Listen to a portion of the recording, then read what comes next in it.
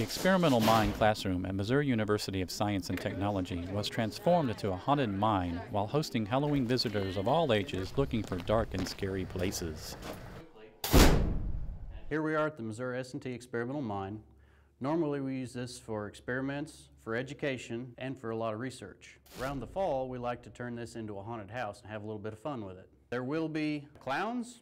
Oh, it's funny to watch them start running, then their hard hat falls off and they just run out of the mine and they keep running their car. If you think this is sexy, you're messed up in the head.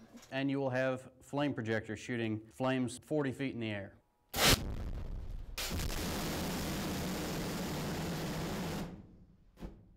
That's really cool.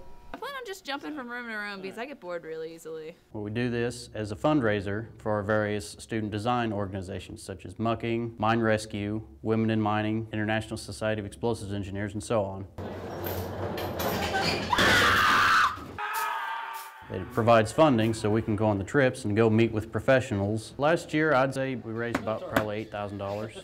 Well, with the Haunted Mine, we've been doing it for over 10 years. You know, it started just one of the students came up with an idea, hey, why don't we do this for a fundraiser? You know, the kids' nights to get the kids to come through, have a good time, and, you know, be a pretty safe environment for the little ones. When you guys go to college, do you want to help build the mine? That's cool. And we try to one-up ourselves every year by doing it bigger and better. You know, kind of like St. Pat's is always the best ever.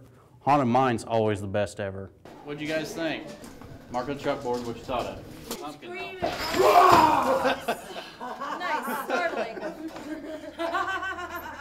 The 2011 Haunted Mine's remaining nights are from 6 to 11:30 p.m. on Friday and Saturday, October 28th and 29th, and from 5 to 10:30 on Halloween night.